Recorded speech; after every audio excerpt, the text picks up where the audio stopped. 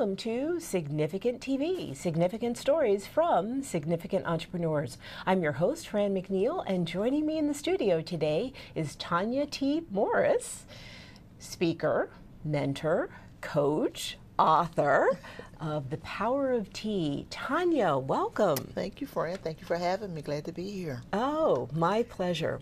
Well, first of all, we've known each other a number of years. That's right. And I want to publicly say thank you for being supportive. Yes. You know, when I first started my business here in Philadelphia, you were one of the first folks that hired me as a speaker.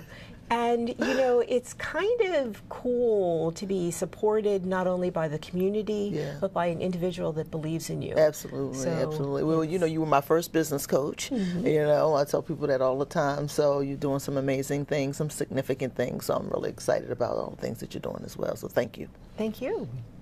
Well, Tanya, aside from the great jewelry, which you shared with me that your stylist lent you because she's part of your branding crew, That's it.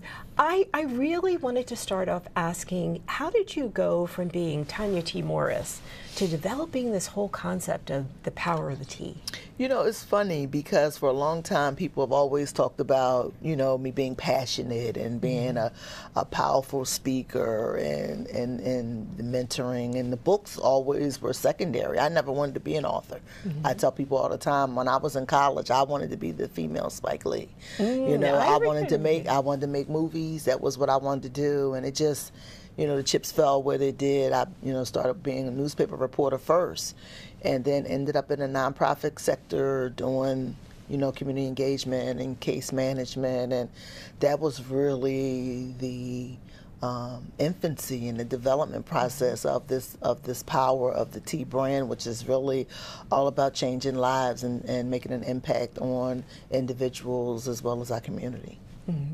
And you've done that in so many ways, and reflecting also what I think is very powerful on your personal life, incorporating some of the journey that you've gone through, and sort of saying to folks, this is what I've done, this is where I've struggled, this is where I've overcome. Take us through some of that. Well, you know, it's funny. Writing a book, I hope I don't have to always have to go through something in order to write a book, but it just seems like that's kind of what happened, you know, with you know, with my first book. Really, it was really about this young man that I was mentoring when I was at you know, a local halfway house and having this conversation with him, and he was like, Miss Morris, you know, you could be like Les Brown and them, you know, and I never thought about it. And so, you know, divine inspiration really came out of that, out of the relationship that I had with Vernon, the mentoring relationship that I had with Vernon, and then Drop Your Baggage is really, I think, and I was just talking to somebody about this yesterday, that I'm amazed that people still love that little book. Drop Your Baggage, the Just Get Over It Makeover. People still buy it. They still love that little book. And that was really the story of the makeover process that I went through when I lost my house, you know, and that whole experience of recreating yourself and rebranding yourself despite the obstacles that you face, you know. And I've had people tell me they never would have known that I was going through the foreclosure process because I carried it with such grace. And that's just a testimony. That's not, you know, it just, you know, the chips fell where they may. And that's really that experience. And then, you know, the power of one, I think, kind of brings it all together. You know, the stewardship of being a single mom and raising my sons to be productive citizens, and the mentoring relationships with the young ladies that I've had along the way and helping them start businesses and accomplish their goals. And then the leaders that have had an impact on me, both, you know, spiritually, personally, and professionally. So I think The Power of One kind of brings all of those experiences together, which is what makes it, you know, a great book. It does. It does. I'm going to have you take us back a little bit. You talked about the fact that you have been involved in the nonprofit world. What was that significant moment that took you from working for someone else to saying, I'm going to work for myself. I'm going to create, you know, my own space and speak through my own voice? I think that significant moment for me was the mentoring relationship that I had with a couple young ladies while I was at Wawa, what is now Pathways PA, where we had you come and do one of our employee retreats. I think that was the significant moment where I was able to say, you know what, I'm going to, not only am I going to write books, but I really want to begin to do community engagement and mentoring on another level that really makes a significant impact on the lives of individuals, where I could give them more of myself. So, you know, during that time when I was working with, you know, a couple young ladies that were just in transition, and that's really my piece, is really, that was what I saw, was that I was really able to step in where somebody was in transition and really help them navigate to that next place that they wanted to be in life. And how could I make a difference and make an impact? The best way that I could do that was to come out of the nonprofit sector, come out of a 9-to-5, and be able to avail myself to more people and being able to do that.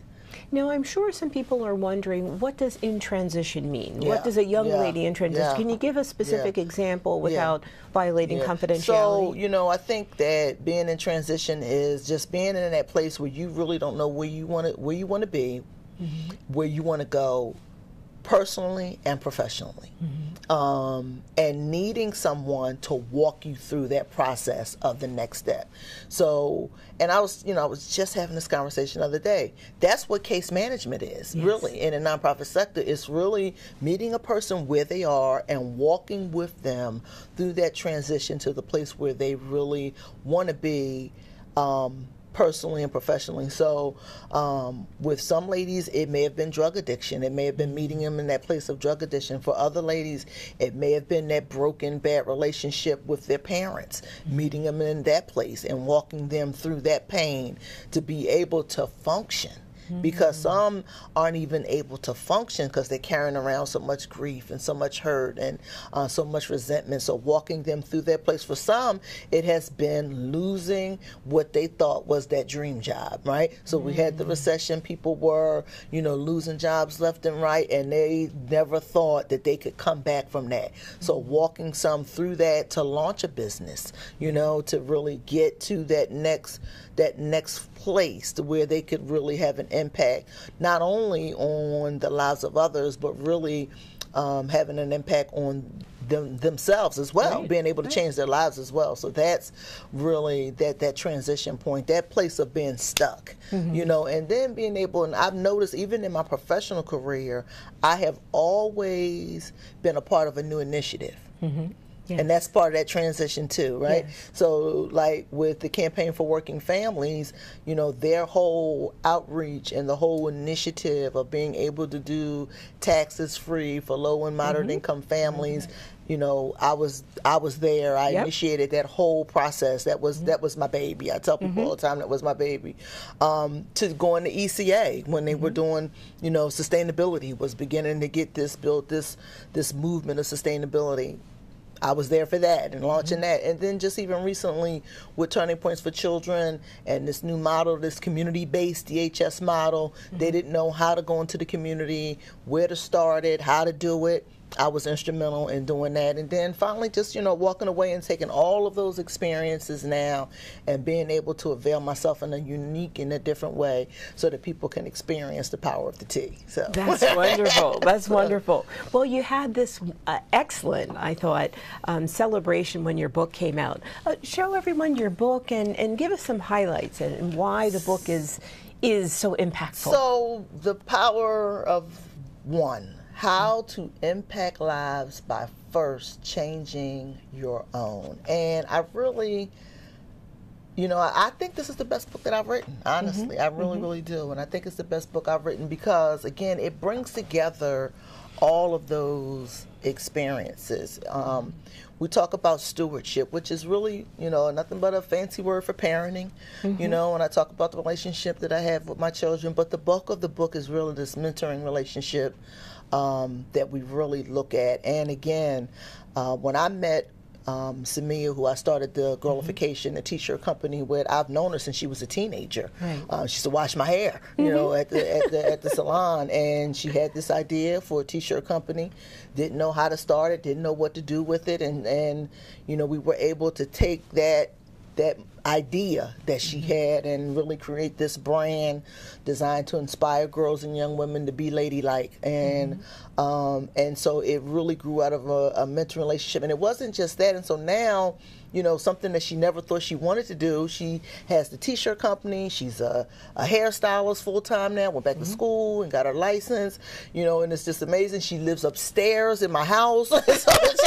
Okay, so she's really going for that supportive mentoring. You know, so it's like she's there for the long haul. So, you know, that mentoring piece. But I really think my favorite part of the book really is the last chapters, where we look at the leadership and the impact that James Dale Robinson has had on my life, Gene Hunt, who I actually just worked together again with on the soda tax campaign. And then while I was at Turning Points, I met Kim Washington, who's executive director for the Franklin CDC, and seeing somebody so passionate talk about the role that economic development can play in communities like Frankfurt. And making sure that that includes job creation and fair housing and those things, because if not, you just have gentrification, you know? And so that really, I think, is my favorite part of the book, really hearing those leaders and Judy Wicks and, you know, hearing them talk about those different things and how you can really, really make a difference and an impact on the lives of people in a unique way, and really be and it can be a significant impact. Absolutely. You know, when you invest your time and your talents and, you know, your experiences into individuals and communities and organizations. Clearly, there's more ahead for you. Perhaps another book. You're certainly doing public speaking. How can people get in touch with you? So you can reach me at www.thepowerofthet.com, Tanya at thepowerofthet.com. You can go to the website actually and download a free chapter right now by, you know, signing up. I have a major, and this Fran's audience will be the first to hear about a major event we're doing called Books and Beauties, where we're going to pair authors up with beauty experts to really make an impact for Domestic Violence Awareness Month in October. So we're really excited about that. I started another project with Sherry Williams, who's the wife of State Senator Anthony Williams, and we do an event called Woman Up that we do for Women's History Month, and we talk about, you know, raising awareness of women there. And so, you know, we got some things coming up that we're really excited about, doing some online courses through Teachable. So we got some things coming up that we're excited about. Oh, pretty cool. Yeah. You never stop. I try not to, friend. I got to keep it moving. So. Totally. What advice, we have just about a minute left. Okay. What advice do you have for folks so that they can really leverage the power of one? I think my advice would be, one, find an amazing mentor. Just, you know, find somebody that loves you, believes in you, and supports you. And my other advice would be to speak your truth. You know, don't be afraid to speak your truth and to share your truth at every opportunity that you're given. That's it. It ain't deep for me. It's real simple. Share your truth, find an amazing mentor, and go make an impact. Go be significant. I love it. I can't argue. Count me in for those upcoming events, October and February. Thank you so much for being a guest on the show. It's always good to talk to you, friend. We'll catch up real soon. We need to make more happen, and the work that you're doing is significant. It's very powerful, and again, I just look forward to what else you're going to be doing. We share some common friends, and we're going to have to get together. Yes, bring everyone together. We got to bring it together real soon. So Terrific. Thank you so much. My first business coach, Brandon Neal. That's right. And thank you again for my first opportunity with you. Well, folks, there you have it. Significant TV, significant stories, significant entrepreneurs. Our guest today is Tanya T. Morris. You can find her at powerofthet.com. Thepowerofthet.com. Terrific. So continue to join us as we share significant stories from significant entrepreneurs.